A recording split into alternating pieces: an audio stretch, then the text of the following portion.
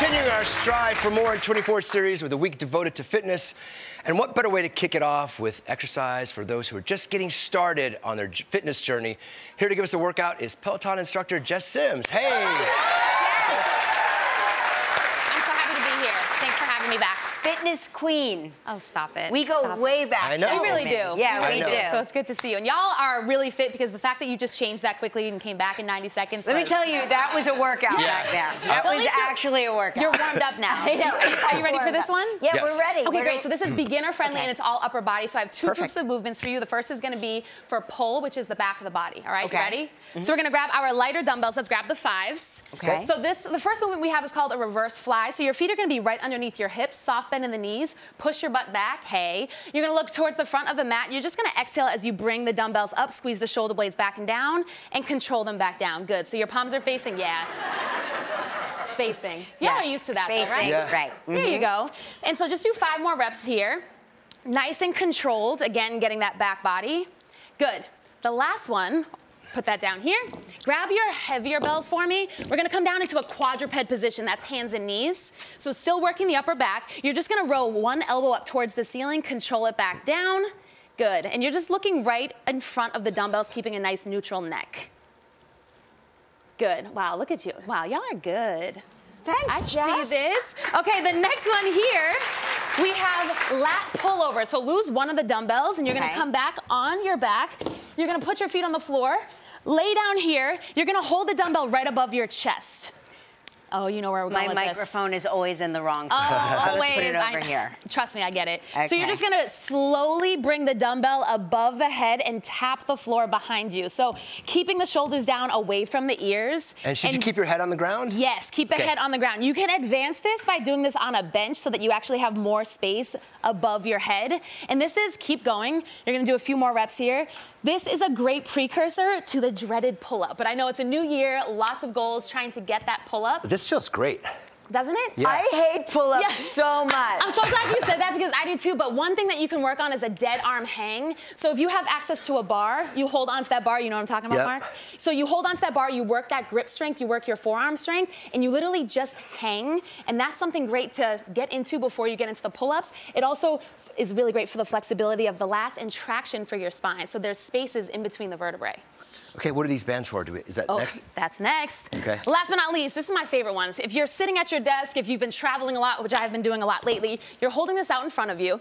You can have different grips, but this one's totally fine, having your palms down. You're just pulling the band apart to that T. Ooh. Yes, and then controlling it back in.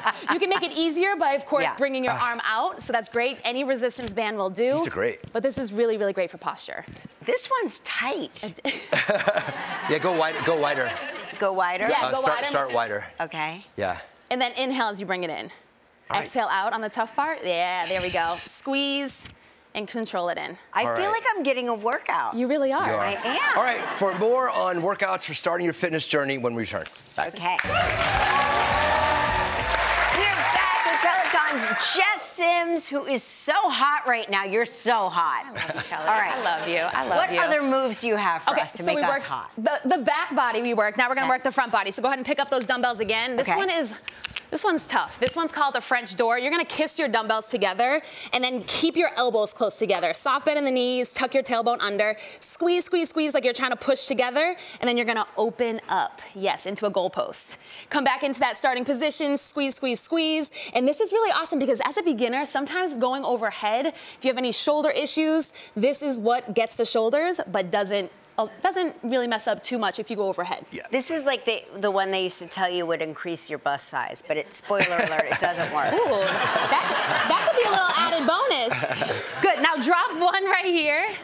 Now we have halos. You're gonna start horizontal right underneath your chin. You're gonna initiate the movement with the right arm. Bring that right arm behind your head completely, and then the left arm travels with it. This is a horrible hairstyle to have on your desk, by the way. Then do the other way. Left arm, and this is so great for not only shoulder strength, but flexibility and mobility. That feels good. It does I just feel heard really like good. 5 things pop and crack. I know, I just heard you pop and crack over there. Oh my gosh, that's so good. And then the next one here, go ahead and grab the other dumbbell as well. These are L raises, so you're just gonna make an L. So the left arm's gonna come out in front of you, the right arm goes to the side, and control it back down, and switch. So again, working the shoulders, but not going overhead. See how hard that was for us to figure out the L? I was like, L? It's kind of like rubbing your belly and scratching your... I've never done this one. This is good. Yeah, this is great. Front raise, lateral raise at the same time. Yep. Yes, you came up with an exercise Mark has not done. You should be given an award today. This is the ultimate honor. Yeah. Okay. The last one here.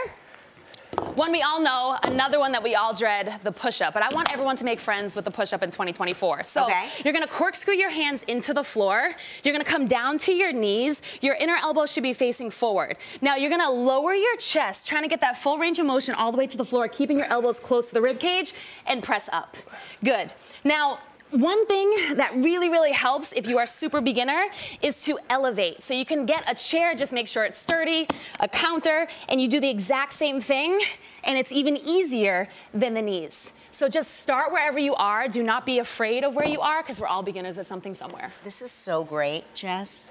Three sets, 8 to 12 reps. And that's it? Yeah. And the hardest thing is just... So you're gonna have to repeat that a few times, but if you're doing an upper body workout, you could put all these movements that I just put in together and kind of flip-flop, do front body, back body.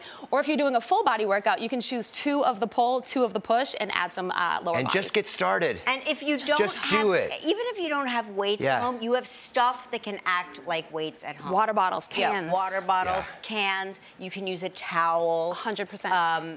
Well, for all these workouts and more, don't forget to visit our website. Thank you, Jess. It's so great to see you. Coming up next, we're going to open up that inbox. Stick around.